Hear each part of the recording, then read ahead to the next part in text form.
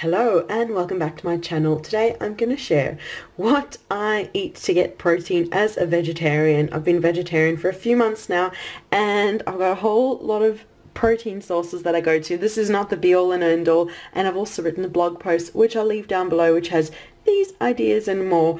But yeah, this is just what I've been enjoying personally. I'm sure there's loads more that I've left out. So yeah, feel free to leave a comment. Let me know your favorite vegetarian protein source and we'll just chat through what I've got here today, starting with these sausages over here. I've got Mediterranean sausages. There's loads of different meat substitutes that usually have protein in it as well, so I try and look out for those to include in my diet. And oats, I love making oatmeal. I've shared apple oats and I've shared chocolate and banana, and I'll make chocolate oats, all kinds of oatmeal ways to enjoy oats. And I've got nutritional yeast over there, high in protein and other wonderful nutrients, B12 and other things too, so I like to sprinkle it on eggs and vegetables, as well as make pesto, which I shared the other day too. And we've got some peanut butter over here, of course, peanut butter and nuts, nut butter, ground almonds. I use so much in my diet in loads of different ways, whether it's making my peanut butter fudge I shared a while ago, or just enjoying a handful of nuts as a snack, or maybe making waffles or pancakes with ground almonds.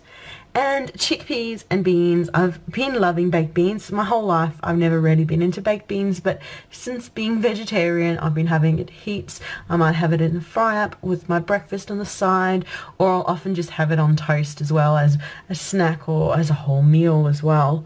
And popcorn, I home make popcorn loads, but I also keep it in the pantry to have as a snack. And bagged popcorn like this is another form of protein, as well as yogurt. Yogurt is one of the best dairy proteins, and yes, I'm still including dairy and eggs, which are here as well. And so yeah, I have yogurt, I'll have milk, I'll cook in butter.